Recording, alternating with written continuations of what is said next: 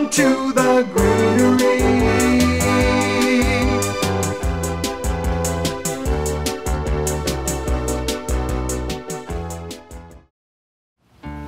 If you're growing tomatoes and you notice through the early part of the season small holes in the lower leaves, this damage is caused by a small insect called the flea beetle. A lot of times they're coming out doing their eating at night, so you don't see them in high numbers. But here we happen to find a small group of them laying some eggs on the back of a leaf.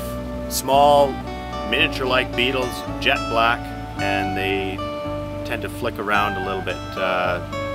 That's why they're called a flea beetle.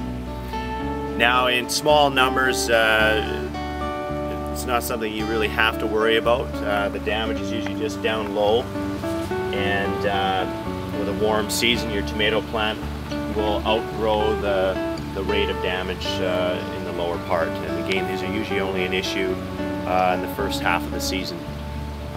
We did have quite a few people come in with leaf samples like this earlier this season, and so it's a regular occurrence. They're just overwintering in the soil, and then they come up in the spring and eat these little holes, and then they become brown on the edges.